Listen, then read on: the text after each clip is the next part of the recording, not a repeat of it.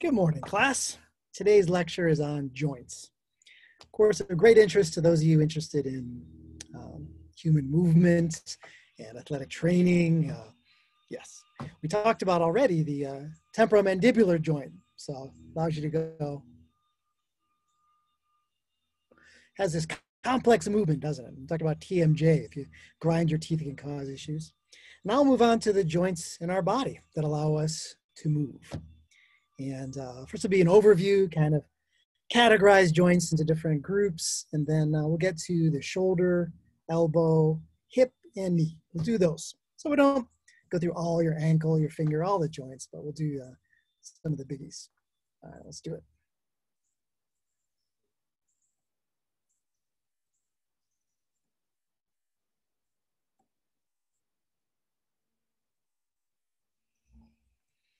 Here we go. So I got some video on here, makes the PowerPoint huge, but just really shows that movement. So looking at this, let's see what you guys know. You know the different bones, their names and all. So you see the metacarpals, right? 1 through 5. Yeah. You even see, I don't know if I'll be able to, to draw on here. Don't do that.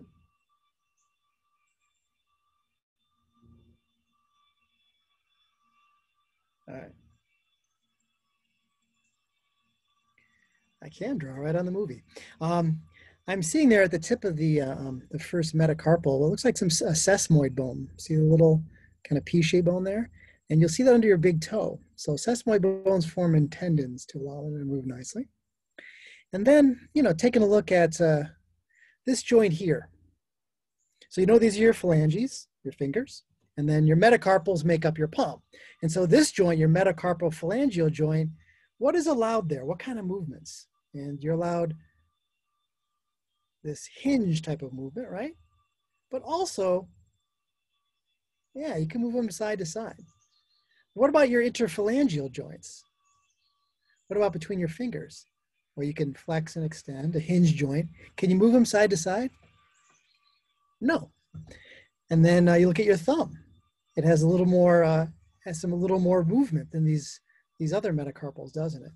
Well, the reason for this is because if you look at the anatomy of the joints are constructed in a way to allow movement in certain directions and prevent in other directions. So although my metacarpal phalanges, I can bend them this way, move them this way, I can't rotate them a little bit if you force it, but there's no rotation there. Yeah, and that's because of the arrangement of the bones in the joint is such that movement is only allowed in certain directions. And all of your joints are strengthened by ligaments that surround it in the joint capsule that are preventing movement. Imagine your knee. You don't want it moving side to side. You want it just to hinge, right? So on the sides, you have some tough ligaments that are preventing that movement. And where you want it to move, the capsule is thinner so that it can easily be flexible there. All right, just kind of a big overview there. So where bones come together, they articulate. So I can buy a disarticulated skeleton, all the bones are in a pile, or like in lab, the skeletons that are hanging are articulated human skeletons. So articulating, the bones coming together. And some of the joints, even those epiphyseal plates, that cartilage that allows bones to grow longer, that's technically a joint. It's going to fuse at a certain point, it turns into bone, but that cartilage between those bones, we're going to throw in here. The sutures that hold your skull bones together also are joints, even though they don't move. So wherever bones come together, technically will be a joint, although it's a big difference between your knee and where your parietal bones come together, right? And even when you look at the fontanelles, the soft spots in a baby's skull, those are joints that will turn into those sutures in the skull, definitely. And of course, joints allow our movement to take place. And each of our joints have a certain amount of movement. Your shoulder has a great range of movement, ROM, range of movement, a tremendous range of movement. Whereas my interphalangeal joints can only bend in one direction normally.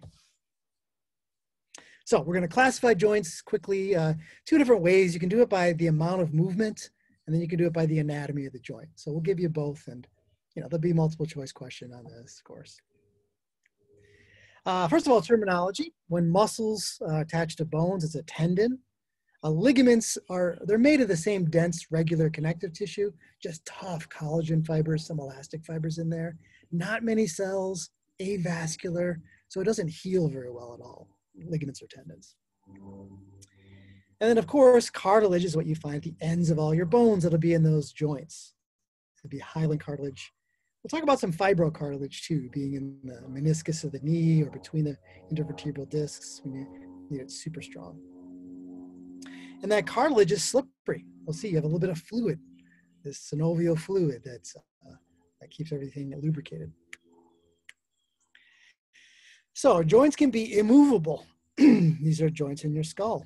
Talk about, well, it'll be synarthrotic. We'll talk about anything arthro is joint.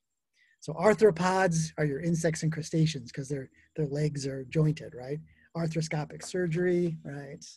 Arthritis, arthro is joint. So immovable, such as the bones of your skull. Slightly movable, the intervertebral discs, they can bend, but not very much. Finally, highly movable. The synovial joints in your knee and shoulder and elbow, these move quite a bit. So no movement, a little bit of movement, and then freely movable. So the immovable joints are where bones are pretty much fused together, but there is just a little bit of collagen connective tissue between the bones. So even the suture in your skull has the bones come together, but if you look microscopically, there's fibers that are sewing those bones together. And your pelvis bones, of course, too, ilium, ischium, pubis, they are completely fused together. There's no movement between those once you have them fused. So slightly movable, we're talking about here. And in your intervertebral discs, each one is slightly movable, but you add the dozens of vertebrae, and then you can do quite a bit of bending of the spine. So each individual one bends a little, but since you have a whole row of them, you can do lots of movements of your spine. And they've got that those discs made out of fibrocartilage, right? A little gooey center. And when we look at our vertebrae, you've got tough ligaments that prevent over movement. So you want you to be able to flex and extend, laterally bend your vertebrae, but not too much. So there's really tough ligaments that tighten as you keep bending. But most joints, we're talking about synovial joints. These are the joints that have a lot of movement in them. And again, that fluid is a little bit. Your knee has like 0.5 milliliter. It's a very little bit normally, but it can blow up, right? If too much fluid. And allows a little bit of movement. The hyaline cartilage is slippery when it has that wet fluid on it. It's going to be in this capsule that holds the fluid. And then ligaments and muscles will strengthen that joint around it.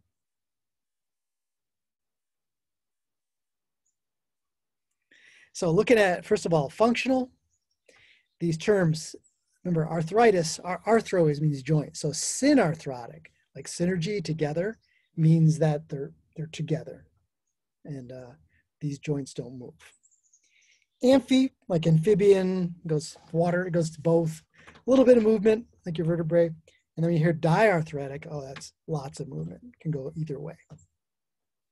And now we'll talk about structurally. We'll talk about fibrous ones. The bones are just, tightly together. And then cartilaginous joints will have a little bit of cartilage between them, like those intervertebral discs. And then again, synovial joints, we'll spend most of this lecture talking about those. So fibrous joints, where you don't have much movement. We'll see. Syndesmosis is the first one we'll talk about. And then sutures are found between your skull bones. And then a gomphophus is your tooth socket. It's a fancy word for that. So syndesmosis, we're talking about like the between your radius and ulna. If you looked in there, the bones was going to be a sheet of connective tissue. It's really tough membrane between those two. And it separates your muscles into flexors and extensors in your forearm and in your calf as well. But it's called the interosseous membrane. It means between bone membrane, right? Interosseous membrane. And it allows, so you can pronate and supinate, you can move but it's a nice wall barrier that keeps those bones together. So a little bit of movement, but it's tightly, those bones are not going to fall apart. Beautiful suture. Oh my gosh. And remember, you don't start out this way. You start out with big soft spots. Your parietal bones and your frontal bone are just these islands of bone that are separated by a membrane. And then as you get older, finally, after 2 years old, the bones are sutured together as your skull has had time to grow. And this kind of, look how complex that is. It's like they're sewn together. And so you imagine your skull is hit. It's not going to break easily. Like if they were just lined up, you know, a strong blow could easily move these. But since they're sewn together, usually the bone breaks. It doesn't break at that suture. So suture is like sewing them together, gives you a really tight connection. Yep. And in life, there's a little collagen between those. The bones are not actually completely fused together. Gomphophus, your teeth move. They do when you chew on granola or something hard. There's movement, and the nerves will let your brain know where the food is in your mouth. So your teeth are not cemented to the bone, but there's a periodontal ligament. There's collagen fibers that tether the tooth tightly in the socket. So there's not a lot of movement, right? Cartilaginous, it's hard to say, cartilaginous joints. The symphysis, we'll talk about that, where your pubic bones come together. And then synchondrosis. Anything chondro is cartilage, so syn has come together. And one of them is these epiphyseal plates, which it doesn't seem like a joint. It just seems like a cartilage that grows as your bone grows. But we'll call that a joint. It's cartilage between two bones. And that is temporary. It will ossify, and in me, they're gone. It's just a thin line if you look carefully at my bones. The first rib is a synchondrosis. It is cartilage just fuses that. The other ribs are usually synovial joints. There's more movement, but that first rib is just like kind of cemented on there through the cartilage. And then a symphysis is a pad of fibrocartilage between two bones. And the only two places we're really talking about here is this, remember this, the pelvis in the lab? The two pubic bones came together, there was a bit of plastic between them, or rubber. And that's that pubic symphysis. And during childbirth, there's a hormone that comes out, and it's going to relax that cartilage, and even the cartilage in the coccyx to make it bend back a little bit, little more room just for childbirth in that the outlet of the pelvis. Yep. And then the intervertebral discs. Once again, know that it's made out of a ring of fibrocartilage. And on the inside, there's a little gelatinous core. And with time, those discs dehydrate, and that gel can come out, and you can have a herniated disc. All right, and we're to the synovial joints, and that's what I'll spend the rest of the time talking about. The ove, like egg, ova, your ovum, egg, has to do with the synovial fluid. Feels like egg whites. So it's slippery, kind of gooey, and this membrane inside secretes it. And that fluid also washes over the cartilage. And if you remember that articular cartilage, there's no blood vessels in it. So it helps deliver some nutrients to the cartilage too. You can sample this fluid in the joint. And if there's blood or pus, there's obviously an issue. You can culture the bacteria. It can be Lyme disease or streptococcus, staphylococcus, gonorrhea even can infect the joints. And if you know what it is, then you can give the right antibiotic. So they can do arthroscopic surgery, just small slit, and you can take, or a needle, and get samples of that fluid. There should only be a little bit of it. And yeah, when you look at the whole joints, let's see, take a look here. You can look at it like this. What you're going to have is bone. There's two bones. And at the ends of the bones is going to be this cartilage. And this space has been exaggerated. They're actually touching, but I just pulled it apart for this drawing. And then articular cartilage is hyaline cartilage, and it's nice and healthy. It's a thick cushioning layer. It's slippery because of that fluid in there. Beautiful. And then what you have is a joint capsule, and it really goes all the way around it. It's completely surrounds it.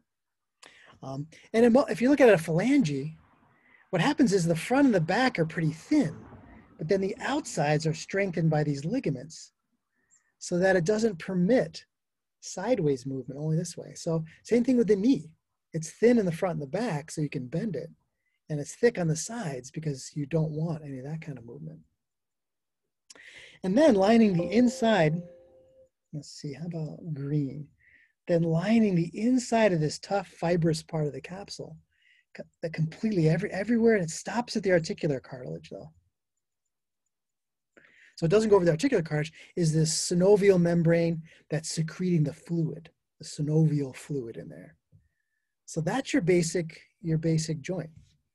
You've got a synovial cavity in the inside, just a small space, and that membrane surrounds it. Sometimes it's even has indentations to increase surface area to make more fluid. There's often fat pads inside some of these joints too to fill in the spaces and allow it to be cushioning.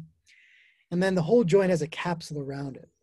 And so it's really tough, lots of collagen. And on the inside is the fluid producing membrane. Yep, it goes everywhere on the bone, but not on the articular cartilage. That's naked, so it's just cartilage on cartilage. So that's your basic synovial joint of all the joints that we're looking at. Joint cavity, joint capsule, synovial membrane with the fluid. And then we'll talk about the knee meniscus. There'll be these fibrocartilage pads. All right, bursa. You've heard of bursitis. Bursa is just one of these like a synovial joint without the joint. It's just going to be, I guess I need my other color. Here's the tough outer part of it. And the green in there is, of course, secreting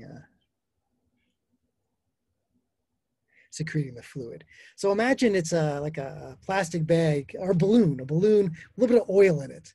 So it kind of moves around, it's kind of slippery. And you find bursa around the joints, especially in the shoulder and the knee. You find under the skin too, so that there's movement around, we're on the outside of bones. There's quite a bit, your ischial tuberosity. And yeah, looking at the knee, look at all the bursa. There's a prepatellar, infrapatellar, all around underneath where ligaments are, bursa. So bursa allow some movement. You can have bursa forming abnormally too. People that carry big stick holding water or bananas or something on their shoulders constantly can develop bursa other places. And they can become inflamed, of course, bursa. Maybe you got bursitis in the shoulder and you might have to drain fluid or give steroids. Oh yeah, I'm showing you large bursa, right? That they got to do something about. All right, look at the types of joints. Synovial joints has to do with the movement there. And you can look at these in your book, but I'll just go through them here. Ball and socket has a big spherical head. And look at your shoulder. You've got abduction and adduction. You've got flexion and extension. You've got medial rotation, lateral rotation, circumduction when it goes all over the place. So ball and socket allows movement and rotation everywhere. Now, when you get a condylar ellipsoid, instead of being a sphere, it's like this. Yeah, kind of looks like the mandibular condyle here. And what you see here is the ability to move this way and sideways. See, there's some movement, but it can't really rotate because of the shape of this. It doesn't want to, you'd have to lift it up to rotate it. So it limits movement in some directions. Plane or gliding joints can move and rotate. It's just kind of a flat joint like that. Hinge is obviously a hinge. It only moves one direction, or your elbow. A pivot joint moves around a central pivot, like your atlas and axis. And your thumb has a saddle joint. So look at the anatomy of that. You can see how it allows cool different movements here, but it doesn't allow it to rotate because it would have to kind of jump there too. All right, and we talk about movements when we study muscles. very common to learn origin insertion, right? The origin's kind of the immovable part. So my biceps originates here, maybe it inserts on my radius, because that's the part that moves. So you can look at that mostly, but you run into issues. You really do, because origin insertion, sometimes both ends can move. Look at your abs, right? You could do crunches, but then you can lift your hip up too. So does it originate on up here or down here? Depends, because it shortens and both ends can move. Or your pec major, you think you got this. Normally, it originates your pecs on your sternum and on your clavicle and inserts on your humerus. So you can do bench press, right? But there's some cases where if you're breathing really heavily, you can hold on to a table. And actually, in that case, it's going to be solid on your humerus. It's going to be a pull up on your chest. So you just reverse what part is moving. Doing a bench press, it's your humerus that's moving. If you're holding your humerus steady, all of a sudden it's your chest. It's going to help you move your chest up. So it's not always straightforward. And I can look here at your chewing muscles, and both temporalis and masseter cause you to bite. But look at the direction of those muscles too. Temporalis is also going to retract your jaw, and masseter is going to protract or move your jaw out, isn't it? So, yeah. Anyway, just we'll get to muscles. We'll get to those soon.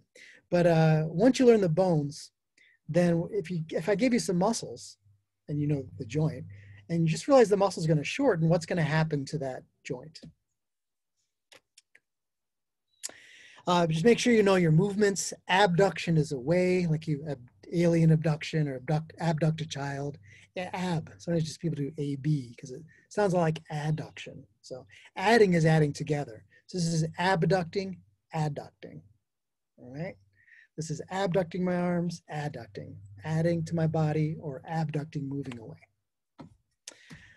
Your foot is, when you move your foot off the gas, it's dorsiflexion. When you put foot on the gas, it's plantar flexion. The bottom of your foot, you plant your foot. The bottom is plant. And of course, flexion is going to decrease the angle of a joint. Extension is going to increase the angle. And then hyperextension is when you extend beyond. It can be an injury, or sometimes they talk about like hyperextending, just moving my neck beyond the normal position. Rotation, you move your foot out, move your foot in. Talk about that being an outward or lateral rotation or medial rotation. Shoulder too. Yeah. Circumduction, being able to move in a circle. And of course the special one, supination, pronation, like I want a bowl of soup. And your foot can do that. We talk about that, turning inward or outward. Yeah. And supine is laying on your back, and prone is laying on your belly. So supination, hands up or body up. That helps you remember. Your foot, we talk about it, you can invert it or evert it. I've sprained my ankle by inverting my foot. And then protraction and retraction, pushing forward, pulling back. And then my scapula, imagine it being elevated or depressed, or my jaw, elevated or depressed.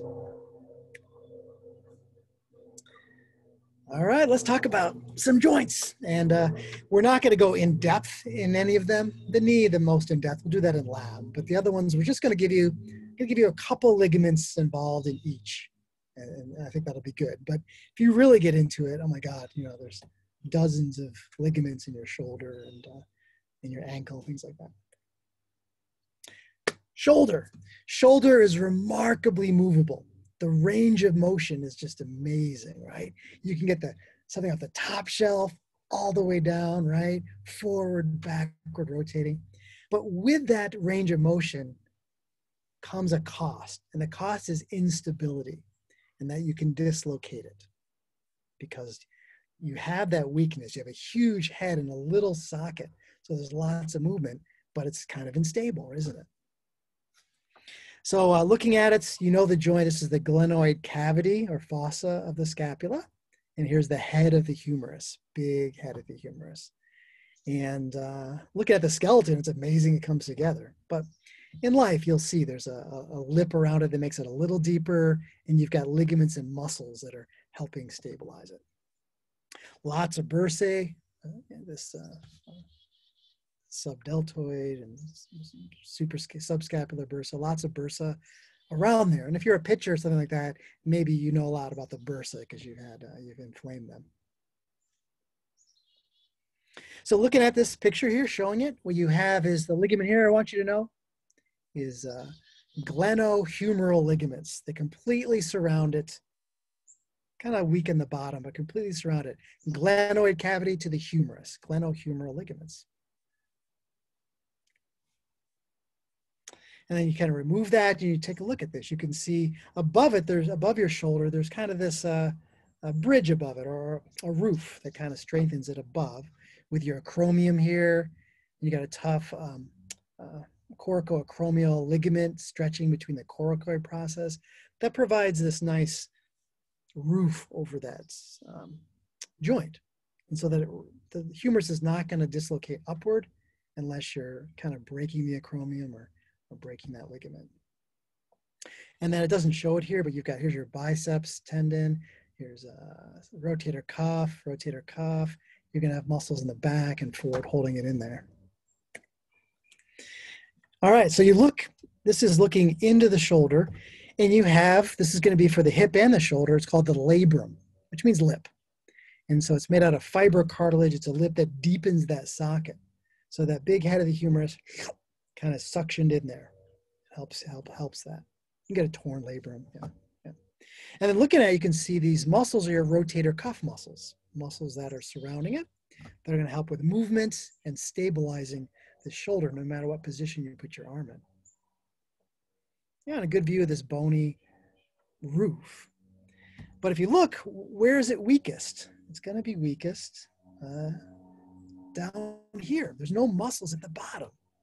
And you depend on your deltoid and your triceps, all these things to help stabilize it. But if the head of that humerus is going anywhere, it's going to go down. That's where it's weakest. And that's where dislocations happen. Ah, look at that.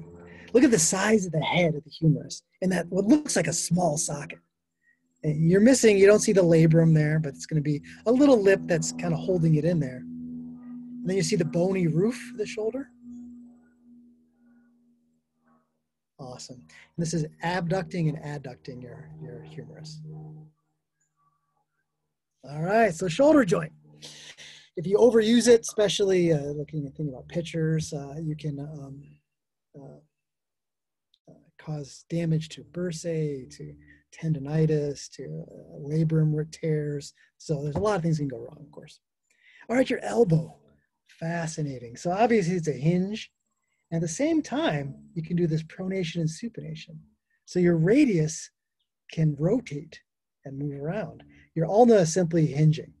Now, can you move it side to side? I hope not. Not a lot, right? So nothing is only going to be purely hinge or that rotation. So cool. Yes. So look at this. The humerus is really big. You've got your forearm muscles attaching to these epicondyles, but you've got this beautiful spot here for the ulna and this round spot for the head of the radius right there. This is a cadaver view looking at for real, right? And so you see this here, it's called a trochlea, it means a pulley, and this is where the ulna fits in this pulley and just allows it to go to hinge. And then capitulum means head, like decapitate, lose your head. Capitulum is this head, this round head, where that round head of the radius fits in, and so it can rotate, pivots around there, yeah. And then this doesn't show it that clearly, but there's a ligament coming off the ulna and going around that neck of the radius to keep that radius in so it doesn't come out. And so it allows it to rotate under there, called the annular ligament. Annular, like the annual rings of a tree, means a ring. Yeah, and so looking at it, there's a lot going on, but pretty much what I want you to know is that this joint capsule is thin in the front and in the back so that it can move, but it's thick on the sides, on the two sides, right? And we'll call that simply on the outside, the thumb side, the radial collateral ligament. On the inside, we'll call it the ulnar collateral ligament. How's that? Same thing with the knee. We'll talk about a tibia and fibular collateral. So these are on the outsides to prevent this kind of movement. Yeah. So there you go. And some of you are double jointed, they can hyperextend it. It has to do with, how lax the joint capsule is. Yeah. But you can see your olecranon here this thing stops in that olecranon fossa in the back of the humerus to prevent hyperextension. Beautiful. And you can see the radius there. Yeah. All right, well, subluxation is when a joint can come in and out of, can pop in and out kind of. And so one issue, and I thought kids love this, when you grab them by the arm and swing them around or pull them up by the arm. Turns out it might not be the best idea. So especially happens in kids, their joints are a little weaker anyway.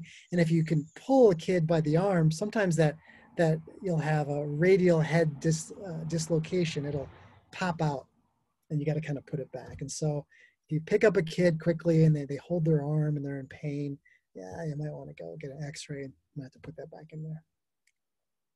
Yeah, this is one of you. Won't name her name, but playing soccer. Horrific looking on the outside. This elbow is clearly something's wrong. Land hard on your elbow. And you can see the dislocation where the radius and ulna just came out of where they belong. Yeah, thanks for sharing.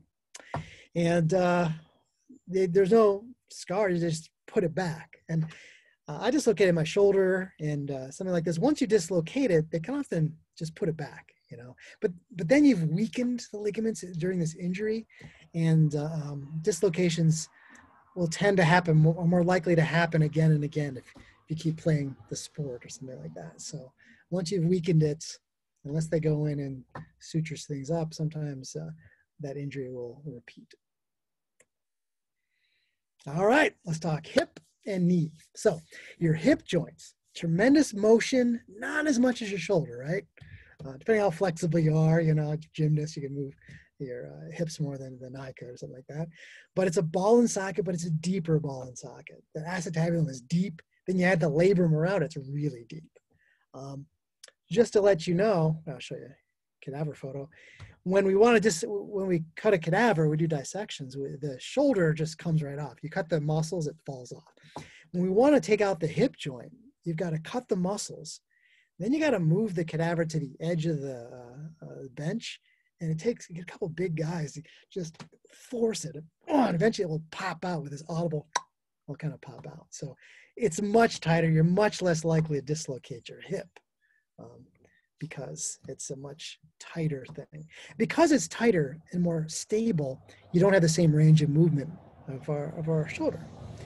So you're going to see everything is a compromise. You can't optimize everything. So range of motion and stability, you are a balance. And in humans, we want more stability in our hips. We want range of motion in our shoulder.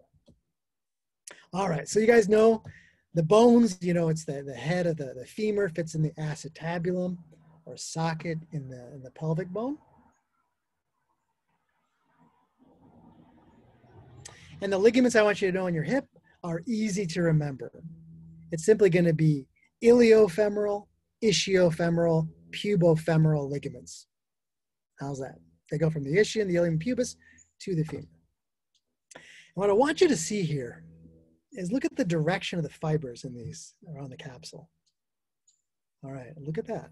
Notice it's kind of spiraling, isn't it? So what is easier? Think about your hip. Can you bring your hip up? And think about bringing your hip backwards.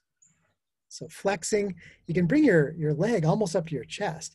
Try extending your hip. First of all, with your leg extended, you cannot pull it back at all, very much, right?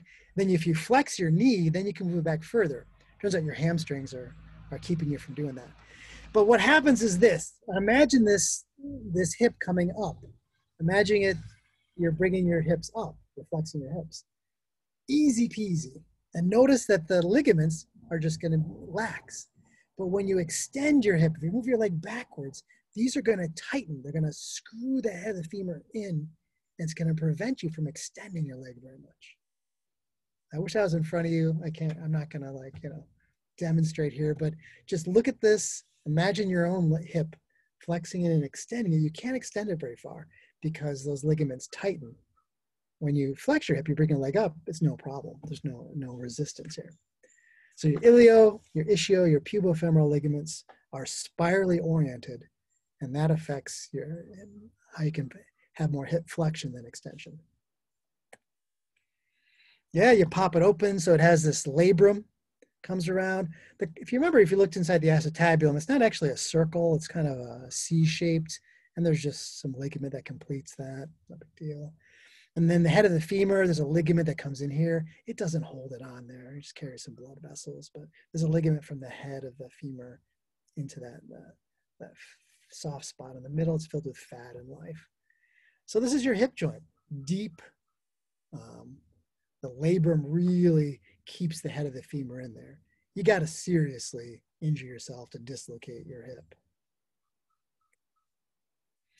All right, joint replacements, arthroplasty. We've been doing them a long time, and you can see what's going to happen. Usually it's arthritis, but it could be congenital, it could be some other issues. But look at this. You got cartilage looking crappy. You've got osteophytes or bony growths preventing movement, causing pain. Look at this knee.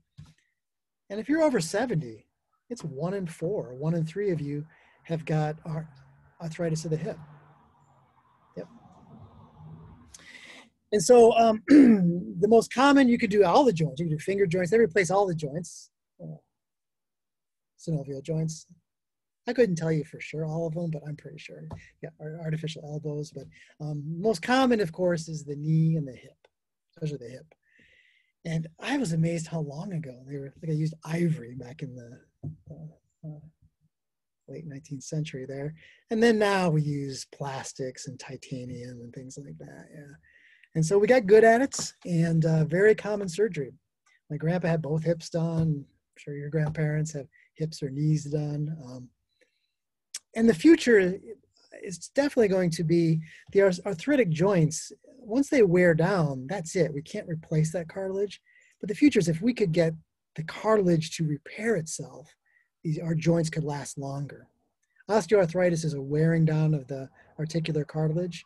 Imagine if we could get it to regrow. And that's going to be the future. So if you get there's dozens of kinds of replacement hip joints, for instance, different kinds of material. And it depends how active you are and how old you are. Now, this is going to sound crass, but if you're 90, 95, how long does that have to last, that replacement? Yeah, I know, I'm not even going to say it, all right? And if you get it when you're younger, if you're in your 60s, it won't last longer. So maybe in a very elderly patient, you want to use glue, get it in there, have a shorter recovery, and you don't have to worry about having to replace it. If you're younger, maybe do something where it takes longer. They have this like porous coating. They'll even use hydroxyapatite to get the bone to really grow instead of just using glue. And this will last longer. And so you don't want to have to go through replacing it in 15, 20 years. And just once you do a hip replacement, I mean, you got months and months of physical therapy. And so you want it to last. And so, yeah, they're working on porous coatings that encourage the bone to grow into it instead of just, putting in some glue. I'll show you a knee. I've got hip and knee replacements. I'll bring them to lab. I collect these things. Yeah, and so even the patella that's worn out, we could put a little plastic on there. And if you can YouTube it, video, and see, it's pretty barbaric looking. Some of these hip replacements, they got a hammer, and they're just hammering this thing in there, and saws cutting off the tops, and yeah. But look at this. They'll just, let's say that your knee is all shot, right? And so they'll just cut off and square off the femur, and they'll just slice off the whole plateau of your tibia, throw in the trash can, right?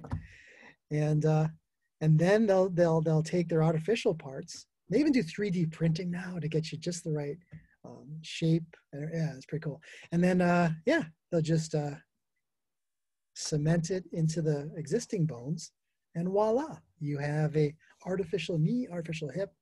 They work beautifully too. My grandpa had no issues, like hiking through the woods, hunting, nothing. So the rehab takes a while. You gotta, because you need to cut through all the ligaments and muscles. So you've really got to strengthen those muscles and ligaments in order to really get the benefits. But then, It's metal on plastic instead of cartilage on cartilage. All right, and lastly, finally to the knee joint. And it's of interest to many of you interested in sports. Talked to a couple of you in lab that had ACL injuries, things like that. So this knee joint is complex, and it's amazing it works. I mean, look at this thing. You have this huge femur on the top of this big tibia, and you guys are making cuts and football and jumping and running and stopping, and to keep these bones together, it's amazing. And just the bones themselves, it looks terrible, like it's never going to work. But in life, you've got your quadriceps, you got ligaments, your hamstrings. These muscles and tendons will strengthen that knee joint, because the bones themselves look like they're going to just go everywhere. So that gives you the strength there. So the bones involved would be the femur, the tibia, and your patella in front. Right? The fibula, lazy, it's not even involved. Yeah. And I think I'll show you right in here. I'm going to go through what I want you to know, then I'll show you some other pictures. When you look at the knee, it's going to have a capsule all the way around it. And in front will be of course, your patella. So your quadriceps muscles, the front of your thigh, attach on this, and then you'll have a patellar ligament attaching to that tibial tuberosity. So that's going to really protect the front of that knee. And it takes that muscles, the power from the quadriceps, and puts it over the knee so you can extend your knee as if you're kicking.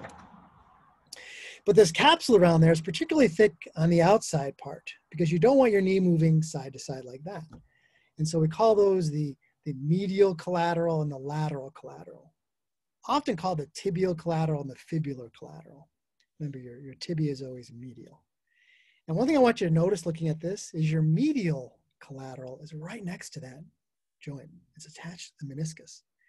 Your lateral is out a little bit, has some space, comes out on your fibula. That'll become important in an injury in a moment. And then looking in here, you're going to have these meniscus. Meniscus are going to be these little circles or C-shaped fibrocartilage that kind of cushions and helps that joint. And then, of course, you're going to have the cruciate ligaments. To crucify, crucifix means cross, and so they're going to cross inside your knee to keep your knee from going forward and backwards. All right. So I said that kind of quickly. I'll do it again right here. This is a view looking down. And so the cruciates, the ACL and PCL, I'll talk about those. They're named after where they're attached to the tibia. So the ACL is on the anterior, the front part of your tibia, and it's going to go back. And your PCL is in the back of your tibia, and it's going to come forward. So they cross in there. It's even kind of separate. There's some fat in between them where those cruciates are. But we're going to see that's going to keep your knee from sliding forward or backwards. Imagine you're walking down that hill from Morgaine down to Carey. Your femur is going to want to slide forward. It'll help that. Then we look at the meniscus. Look at these things. You can see medial and lateral. Look, they're different. One's more of a complete circle. But if you look at it from the side view, they're like this. They're thicker on the outside. So it makes kind of a deeper socket for that femur to be stabilized in there. Yeah. And then the collateral ligaments, you can see the medial is all up in the medial meniscus's business. And the lateral is a little more separate from that lateral meniscus. They're not actually attached. What do you think? They're all pairs. You have a pair of cruciates. You have menisci and collaterals.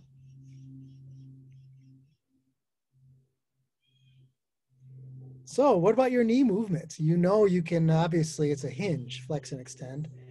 When you're standing upright, is there any other movement? Not really, it kind of locks in position. And we can talk about how horses and cows sleep standing up, actually kind of locks. Anyway, but we won't. But if you bend your knee, then you have some rotation. You got a little bit of sliding forward and backwards and some rotation with a bent knee. With an extended knee standing upright, you don't have that rotation because it kind of locks in there. Yeah, I see the patella up there sliding on the top of your femur. And here's a cadaver view. So you're looking in at the front of the knee. And so if you look at the front of the knee, the ACL, or anterior cruciate, is going to be front and center.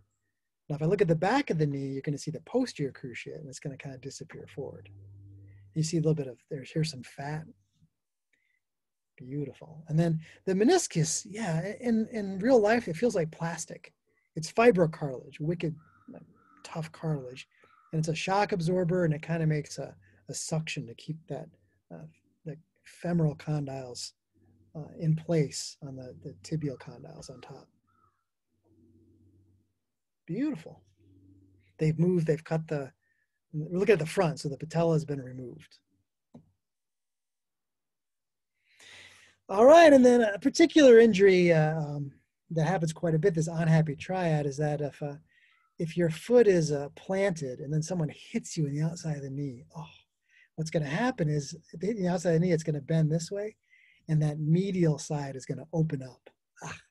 And so the unhappy triad that often happens together is going to be that your medial collateral, and that's going to pull because it's attached to your medial meniscus is usually going to tear, and your ACL. So ACL, medial meniscus, and medial collateral. Is this a common three things that break together? Although they don't necessarily have to, but your foot is planted and you're hit on the outside, it's just going to open up the inside of your knee, isn't it? Yeah. And I want you to know what the drawer test is. This really tells you what the cruciates do. Cruciates, ACL, PCL, right? Because if it's broken, imagine that you're sitting up on a table, and then I were to take your knee and push it forward or backwards, in or out, it doesn't move much. But if your ACL is broken, take a look at that. Oh my God, you're going to be able to pull that knee forward. And if the PCL is broken, you're able to push it in like a drawer, like you're opening up a drawer. So imagine you're sitting, your legs are hanging off, and I could take your knee and pull it forward, or push it in, right? You know your cruciate ligaments are busted because they prevent that. So walking down a hill, anything that is going to keep this femur and tibia, keep it from sliding forward and backwards, that's what the cruciate ligaments do. The collaterals prevent this lateral motion. The cruciates prevent this front and back motion. And the menisci provide a nice little socket to hold everything together. And then your patella in the front, your quadriceps, your muscles are going to strengthen that knee joint as well. All right, class. We're not going to get to the ankle. You guys recognize these bones? Right? Your tibia on your talus and your calcaneus. And then what are those two balls in your side of your ankle? Your medial and lateral malleolus. They come down and kind of keep that talus in the middle. Yeah. All right. So hopefully you guys learned your favorite joints. Is it the knee? Is it the shoulder? Depending on what sport you play, things like that. But we hit the big four. And in lab, we'll have a knee joint for you to study in detail. So lifespan changes. Well, I talked about your skin changes quite a bit. Your joints. I talked about before, your cartilage turns into bone. You get more, you wake up in the morning, you feel your joints, right? It's just, you tell how old you are, how the noise you make when you get up out of a chair, right? So as you get older, your joints start stiffening. There's less blood supply to the synovial membrane. There's more bony growths. And what can help against that is exercise. If you keep active into your old age, your joints, the blood supply continues, and you make enough synovial fluid, and but of course, we talked about arthritis and joint replacements. So that's something that's just going to happen from wear and tear. Well, of course, look at lifespan. Of course, when you're a baby, you've got fontanelles and these sutures haven't formed yet. And up through puberty, the ends of your long bones still have cartilage. So those obviously are changing your lifetime. And then going beyond that, your intervertebral discs, they're going to dehydrate, and they're going to shorten. So you're going to get shorter, more likely for them to lose their gooey center and flexibility, definitely. But yeah, you keep active, it keeps your joints going well. But it's kind of the bad problem is that if your joints hurt, you don't want to exercise, even though you should exercise. So it's a tough one. But you guys keep up going to the gym. Don't just make it a young person thing. All right. And then lastly, for those interested in some injuries, I was talking to some people about wrist injuries. The scaphoid bone is this bone here, this carpal bone. It's found on your thumb side. And it can break. It can break. You fall on your wrist, it commonly can break. Now, what I want to put forward here is this. You can see you can put a screw in there to keep the bones together, and they will regrow. But what's important here, I want you to talk about, when I talk about bone as a living tissue, it needs a blood supply. And so the scaphoid is one where if they break, there's a lot of bleeding. And then if the part of the bone that's not connected to the blood supply, if that blood supply isn't reconnected, the bones may grow together here, but this bone will die. Avascular necrosis. The bone will die without blood. And then you've got pain, you get bacteria growing in there. It's a big problem. So on a bone like this, sometimes it will break, and then one piece won't get blood anymore, and that bone will die. So they need to reconnect the blood there. So something I want to just put in your minds, that your bones are living, growing, organs. All right, people. So there's a lecture on joints. In lab, we can practice some of these movements, make sure you understand abduction, adduction, flexion, extension, all these things like that. All right.